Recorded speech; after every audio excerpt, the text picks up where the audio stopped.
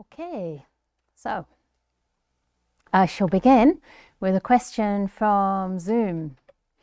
So this one says, sometimes I get really relaxed in my meditation and see a wonderful golden light. Just as I'm enjoying the beautiful feeling it brings up, it's as though a little voice in my head says, this won't last, you'll mess this up and lose the feeling. You can't go any deeper. I try to be kind to this voice, but it always ends up in me losing the beautiful bliss of the light. Do you have any suggestions as to how to deal with this? Thank you.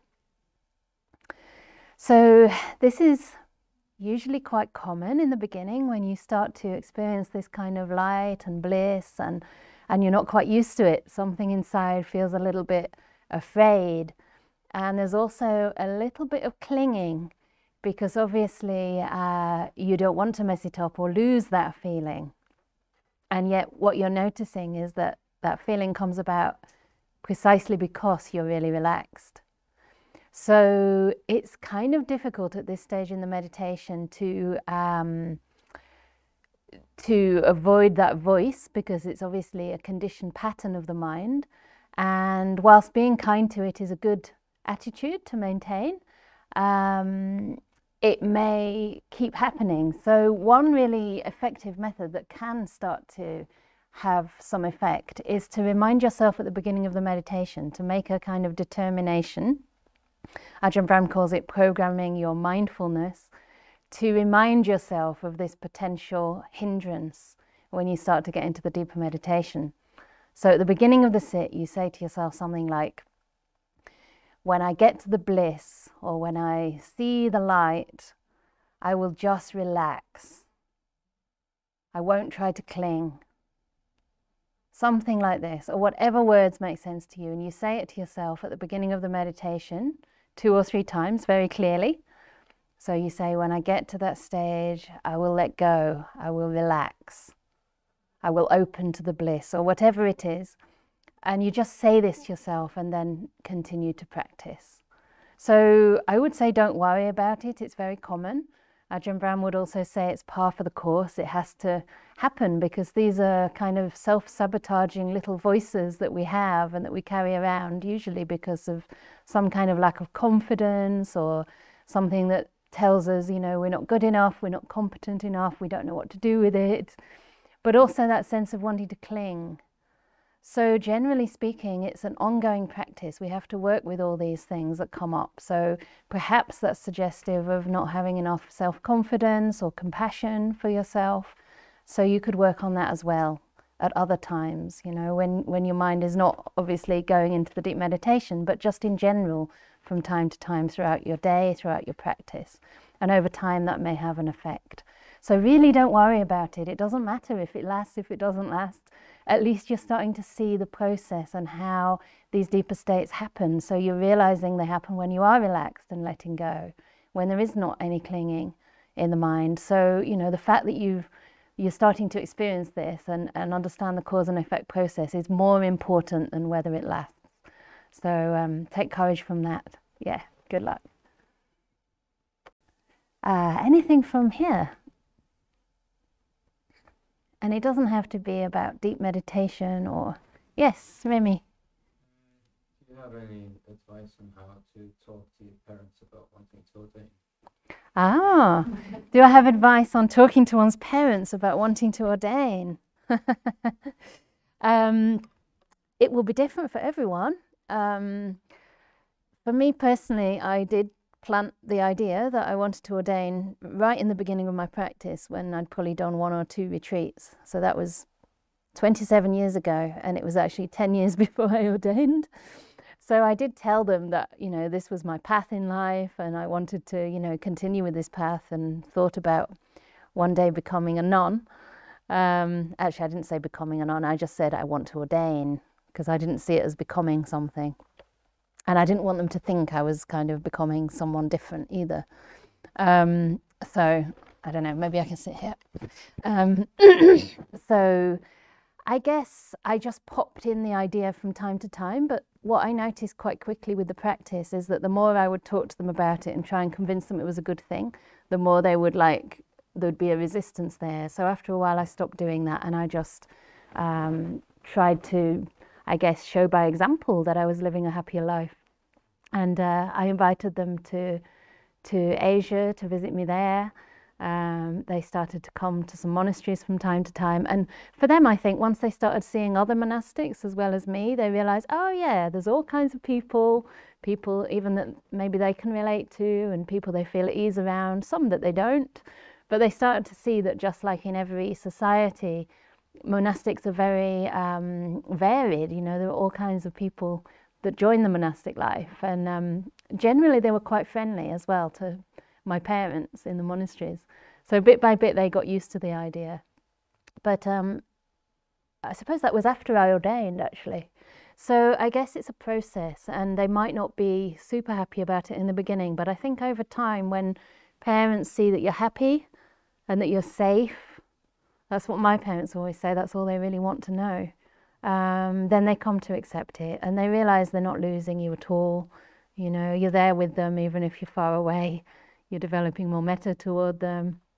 So over time, they come to feel slightly proud, I would say. I mean, my parents, before I did anything like a project, which was concrete in the world, they would say things like, can't you get a certificate for all the meditation you've been doing? Can't you get some kind of like something to show?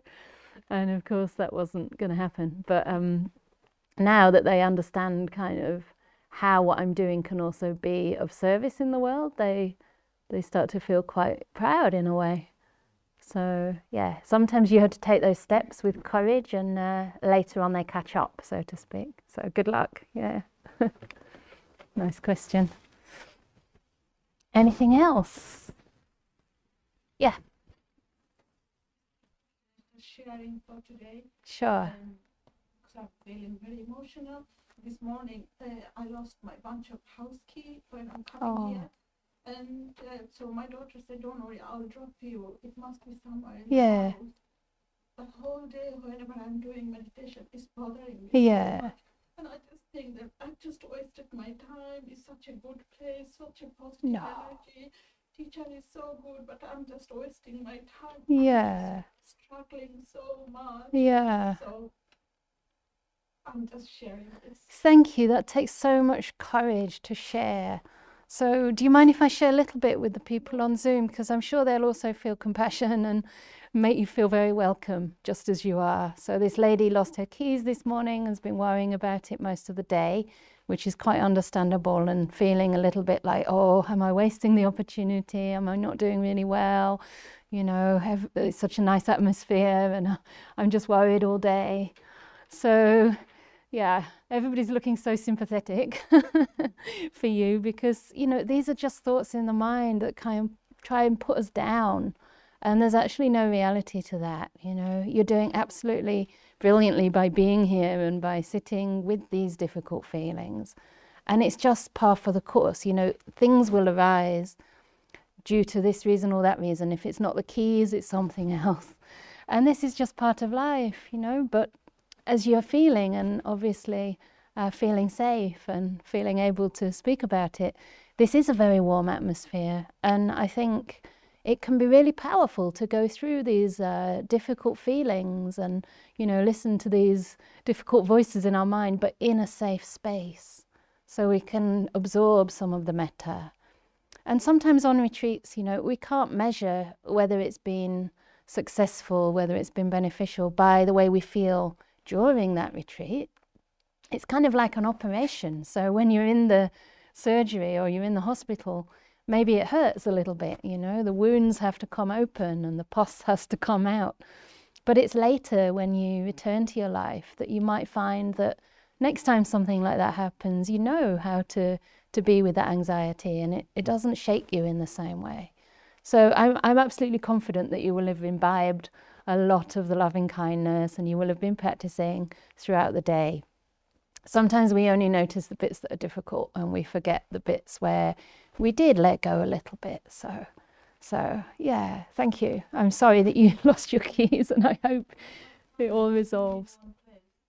It's not outside of the house. Yeah. It's just, that's why I feel guilty. I was Oh, no. I'm trying my best not to bring it, but it's hard work. Yeah.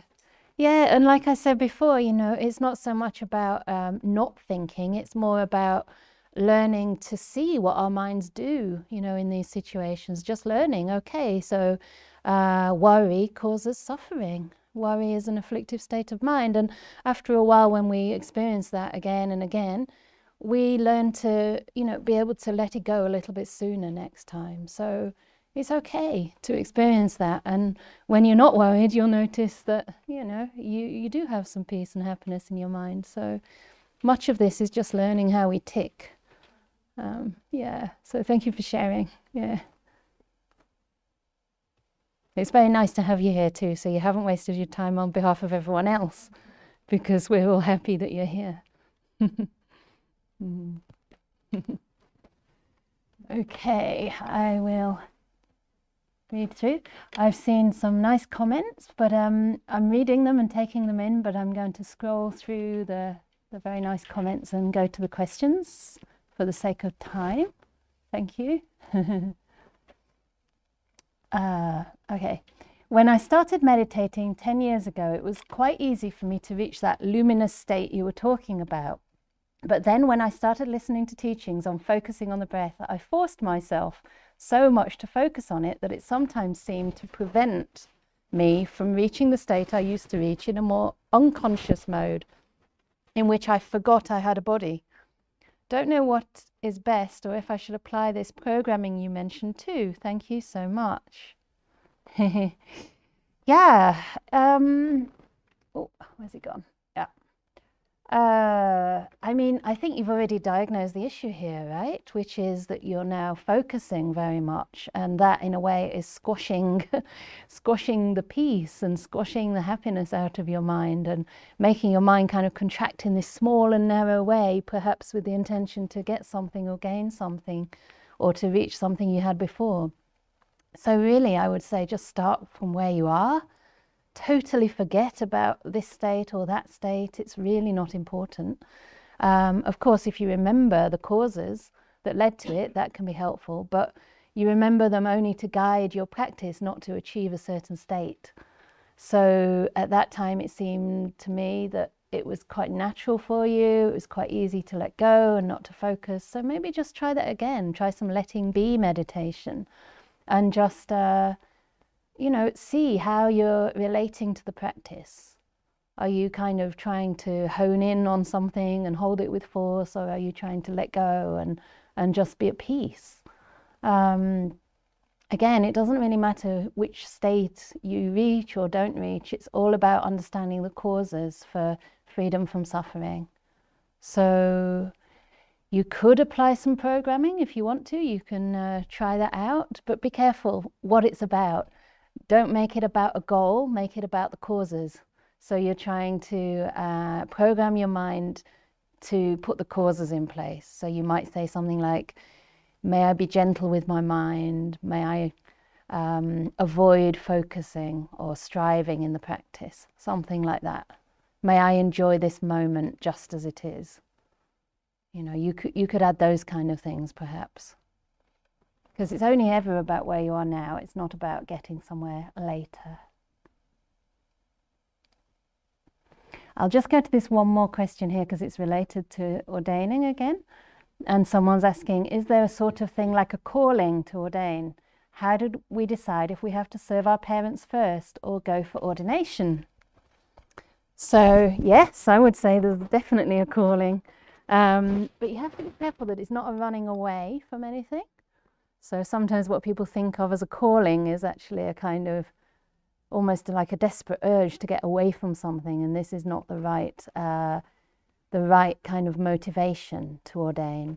But if that calling's coming because it's something that just feels right for you, it feels like an outcome of the practice, it feels like there's nothing much that pulls you in the world, and that you want to really devote your life to the Dhamma, then yeah, I would say stay with it for a while and don't rush the process. And if you're not sure yet about whether to serve the parents first or ordain, then it's not the right time. So whenever you're not yet sure, don't, is one of my mottos. right? Wait until that clarity of mind comes about, and try serving your parents and talk to your parents about this. Let it be there in the background, and see if that calling grows. And at some point, when it becomes the only thing that you really want to do, you'll know it. And then, even then, it'll be a matter of the causes and conditions falling in place. So it's a very, very unique and kind of specific path that doesn't suit most people and is not necessary or not a part of most people's path, maybe in this life. But of course, as a bhikkhuni, I will say it's a very powerful path, and it's a great source of both challenge quite often, more in terms of finding conducive conditions as a nun to practice in, because there's a massive imbalance in things like resources, support, teaching, access, etc., places to actually ordain. But it's also an incredible joy if you do feel that you're following your life's path, you've found your meaning in life, and that gives great strength to persevere and continue on. So yeah, don't rush anything.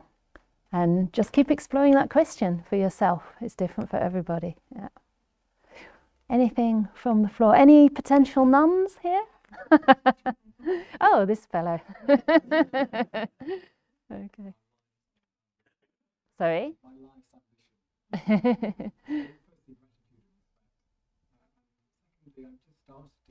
Difference between mind and self, or the illusion of self. Mm-hmm.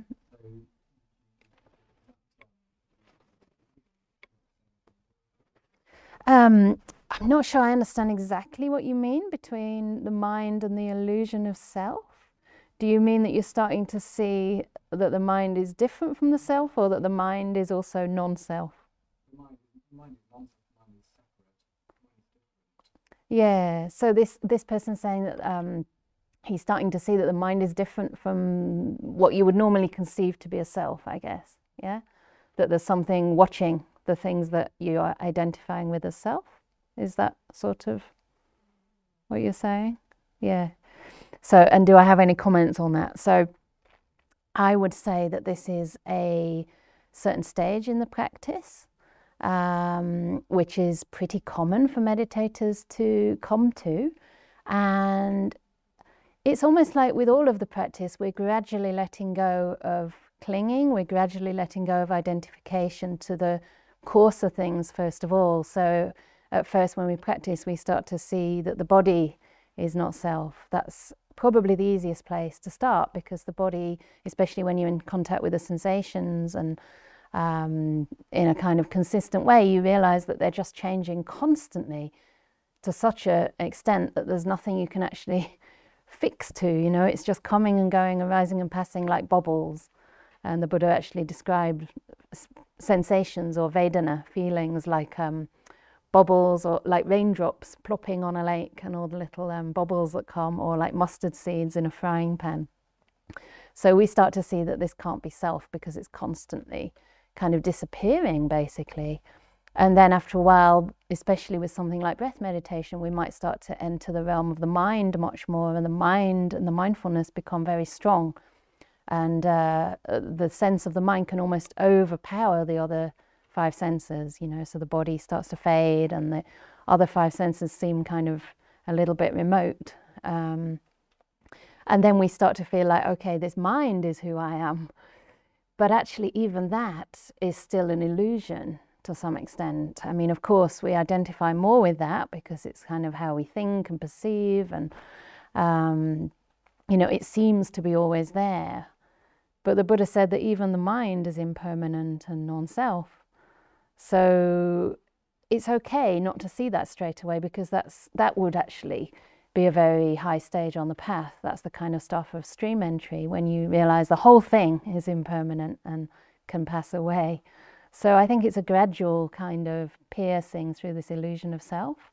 But at least when we start to see that the mind is kind of producing so much of this stuff that we identify with, and that our mind has the power to influence our world and even create our reality, then at least we're working at a deeper level. We can work directly with the mind.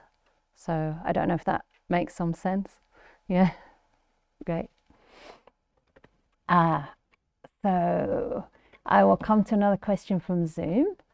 Yesterday, when talking about the 4 aspects of mindfulness, yeah, that's the 4 focuses of mindfulness, you mentioned that emotions fall under the section of Vedana. Would you say thoughts are as well part of Vedana or part of mental contents? Could you please talk about the difference between the 2nd and the 4th Satipatthana? So between the Vedana and the content, the Dhammanupassana, the mental contents. So yeah, this is a massive subject, and it's probably not possible to give a deep answer to this, but I would say that when I said that mental feelings can fall under Vedana, I was not necessarily talking about emotions, but I was talking more about the experience of happiness or pleasure, the experience of pain or unhappiness, and sort of neutral experiences, and they can be of both body and mind. Yeah, so there can be mental feelings and also physical feelings. So in that sense, they come under Vedana, like the pleasant, painful or neutral aspect of experience comes under Vedana. The thoughts themselves probably do fall more into the 4th Satipatthana because they're contents of the mind, but thoughts as well are connected with feelings. So the 2 can't really be separated, because whenever you have a thought in the mind, it will have a certain resonance in the body. And so by observing the body and the feelings in the body, and the pleasure or pain, if you like, you will also get to sense the nature of a thought, like whether that thought is a wholesome thought. Like a thought of loving kindness will tend to evoke pleasant feelings in the body, not only in the mind. You might get like warmth or tingling. And unpleasant thoughts will probably create maybe anger, and you might experience that as kind of heat in the body, or maybe even pain in the heart. You know, stress can cause like tension around the heart area or anxiety in the tummy. So they're not entirely separate. The main thing that's important here is that we understand all of it is impermanent and not self, and that we learn to relate to these things wisely. And understand that this is just feeling, this is just mental content, it's not me, it's not mine, it's not a self. So whichever one it seems to fit most into, they all overlap. And they all, like if you would take one of the Satipatthanas to work with as a predominant meditation for you, they would all you would end up having insight into all of them. So my teacher in Burma used to describe that as like the Shwedagon Pagoda. I don't know if anybody's been to Myanmar, but there's this incredible, huge golden pagoda, which is about 100 meters high, that sits on the top of the city, like it towers over the city. And there's a huge marble kind of walkway around it, and many, many Buddha statues, and it's just spectacular and full of people meditating pretty much all day and night. And there's these 4 huge stairways up to it. And my teacher likened those to the 4 Satipatthanas. You can take the northern stairway, the southern stairway, the eastern or the west. But when you get to the top, everybody mingles and walks around the pagoda, and it all comes together. So, yeah, that's a summary of what comes to mind for that comment. So, yeah, good that you're asking, and see if you can connect everything that arises to some kind of feeling or sensation in the body. That can be really helpful to understand the mind. Okay, anything else from here? Yes. I've been thinking about this, and I'm going to say it anyway. So about 4, maybe 5 years ago, I had a major stroke. Which meant that I couldn't read, I couldn't write, I barely knew anything. I knew my name, my date of birth for some reason, and everything else left the building for a time. Wow. When I was in the hospital the first few days, I heard, dreamt, felt, or imagined this. Good morning, Norman, I'm the Buddha. I've just come by to say hello. I can't stay because I'm really busy. Bye. Wow. That's amazing. Wow. I have to share that with people here. Did anyone hear that? Some of you are laughing. You could hear. Okay, so he said that he had a stroke about 5 years ago and couldn't remember anything basically except his name. It was like everything left the building of body and mind. And but then he had this dream or kind of imagination or something where the Buddha came by and said, "Hi, I'm the Buddha." And did he address you? He addressed you by name. Yeah. Morning, Norman. I can't stay too long. I've just come to say hi. Is that right? Hi. And then bye. Which sounds very nice. Yeah. It's funny that you mention it actually, because yesterday I was talking with my host and we were saying, I was saying that I often dream about my teacher Ajahn Brahm, but I've never dreamt about the Buddha. Maybe there's something wrong there. As a Buddhist not. Maybe it's true. He came to you. He never came to me, so you're very lucky. Even if he couldn't stay long. Yeah, that's wonderful, isn't it? Yeah, that's really great. Yeah, if it gives you inspiration and and hope and courage, it's great. Okay. Can I come to anyone else in the room? Because I think you were just... I'll take you both. Okay, you want to go first? Working with anger. Okay, so obviously the loving kindness is very, very helpful. And the Buddha also taught, I mean, I would actually recommend the book that I've been using on this retreat. There's a whole section on overcoming resentment, which is, I guess, the anger that becomes ingrained. And there he talks about different kinds of anger and ways to overcome it. And one way he describes the different types is like the anger that's like a line drawn on, well, chiseled into a rock. So it's like you repeat the anger pattern again and again and again until it becomes so deeply entrenched as part of the mind that it's like ingrained in the rock. And then there's another kind which is like a line through the sand, which obviously kind of covers over much more quickly. And then there's another kind which is like a line in the water, so it's barely affects the surface of the water. And also he talks about some anger that comes up quickly and is very strong but also disappears quickly, and some that comes up slowly and lasts a long time, some that's virulent, some that's not so virulent. So all these different kinds and ways that anger manifests. And I think sometimes it's helpful just to hear that, to know that it's normalizing the experience of anger. It's just talking about it as a phenomena that's common for most people to experience.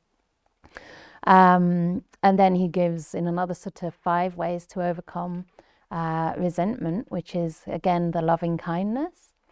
But probably not so wise to begin loving kindness with somebody you're angry towards. It's much more advisable to start with somebody who brings a feeling of happiness and who brings who it's easy basically to develop loving kindness towards. And then if you practice with that person for a long time, you can slowly spread to other people. So maybe a neutral person who you don't have any particular issues or vested interests with. And then if you feel that you have metta in mind, sometimes from time to time you could bring up a person or even an incident that caused you anger and just bring it to mind with loving kindness in mind. It might impact you and it might be that you can't practice for long, but at least you're attempting to work with it. And over time you might find that the anger lessens that way. The other thing is to practice compassion if that doesn't work, and then equanimity. The fourth one is to basically try and ignore, if it is a being that you're angry with, a person, try and ignore that person for a while. So it means have some distance. It doesn't mean you're kind of necessarily cutting them out of your life for good, but it means have some distance, and that can be mental distance as well. And then lastly, to reflect on the law of karma, that if somebody's done something that's hurt you, it's their business and they're going to have to deal with the result, and you can't be responsible for that person, you can't fix that person. All you can do is be responsible for yourself. And then there's one more really nice sutta which says that if a person, if you have resentment to a person, you can try to focus on their positive qualities as a way to slightly bring some more balance to your perception and to your perspective, because everybody has good qualities as well. So to try that from time to time. One of the things he says is that sometimes a person's speech can be very impure, but their bodily conduct can be quite good, or it could be the opposite. And I remembered a person just like that in my life who was a care worker, and she had really coarse language, effing and blinding throughout the shift.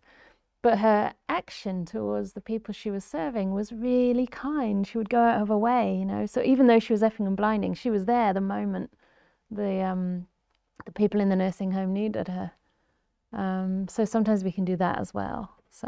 But be kind to yourself if you are experiencing anger, because it's quite an afflictive emotion. It's a lot of suffering there for you. So I would say a lot of self-compassion as well for yourself when you're having that emotion. Yeah, just to be caring with it and, accept that it's a natural thing. Yeah. Okay.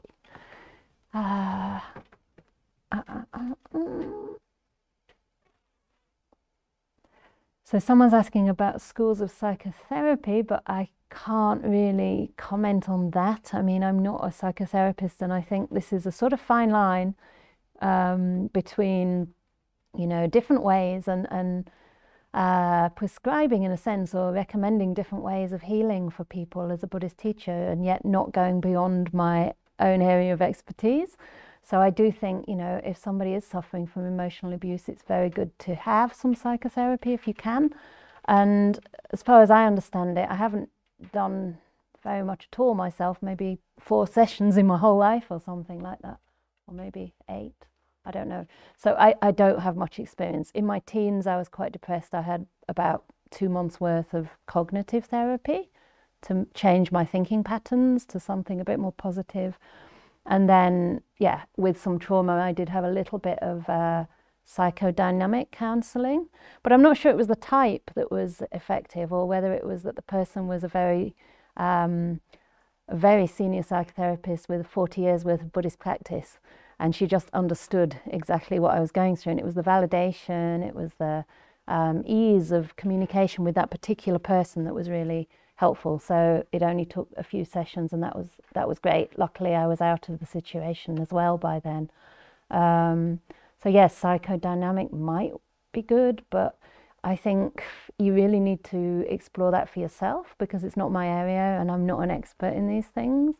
But if you don't feel at ease with somebody, if you're not really sure they're the right fit, then keep looking, I would say, because it seems to me, from what I've heard from many people, is that getting the right person, the right fit, it's not that one's necessarily better than another, but it's a relationship that you're having. So you need to feel unjudged, you need to feel safe, you need to feel you can talk really freely and explore whatever's happening for you. So good luck. I really wish you well with that, and I think it's very wise to seek that support. It's also an act of kindness and compassion to yourself.